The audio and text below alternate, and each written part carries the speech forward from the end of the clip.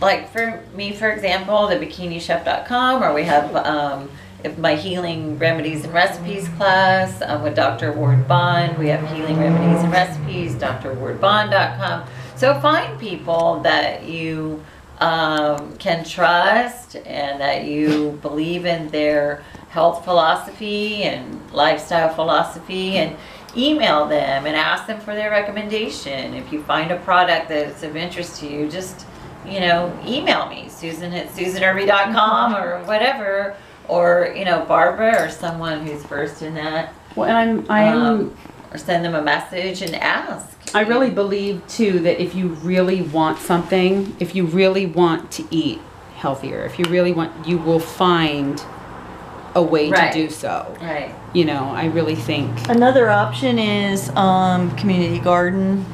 It's much cheaper to buy a pack of tomato seeds than it is to buy a tomato plant, than it is to buy organic tomatoes.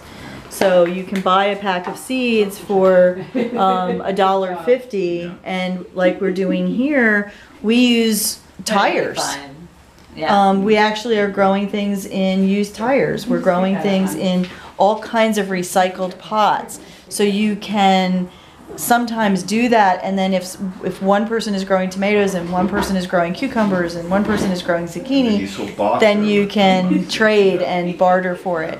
I think that one of the things that would really be a benefit in our communities, especially communities that are challenged in things like food, would be bartering and community gardens. You put in so many hours in the garden, you can have so many pounds of food out of the garden, and it's completely different when it's picked out of the garden than if you buy it in Trader Joe's. It's still different.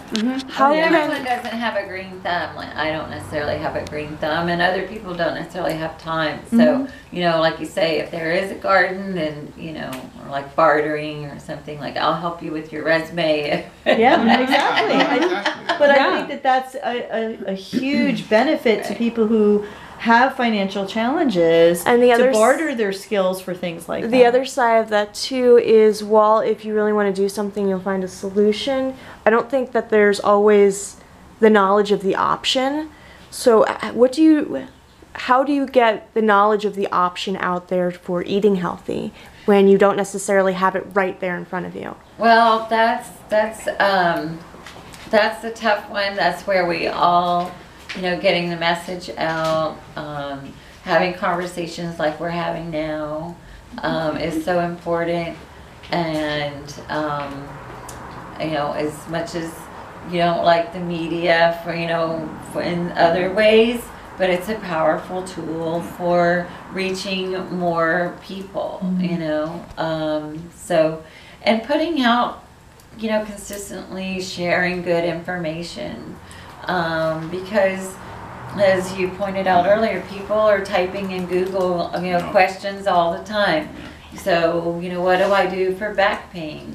And the more we put out, good information, there's a better chance of them finding us, and also within that, they're going to find a lot of information. So reading through it and trying to determine which is best. I know, we're here, we're trying to do our part, to reach as many people as possible. But I also feel that something has to change within each person to have that desire. Because I can talk to someone all day long and share with them, what I feel may benefit their health. But until they really feel a pain in their lifestyle, whether a doctor tells them they have to lose weight, or whether the doctor tells them, if you don't get your blood pressure down, you're going to have a heart attack, and the people have to believe it and want to change enough to really become, more active in their own health.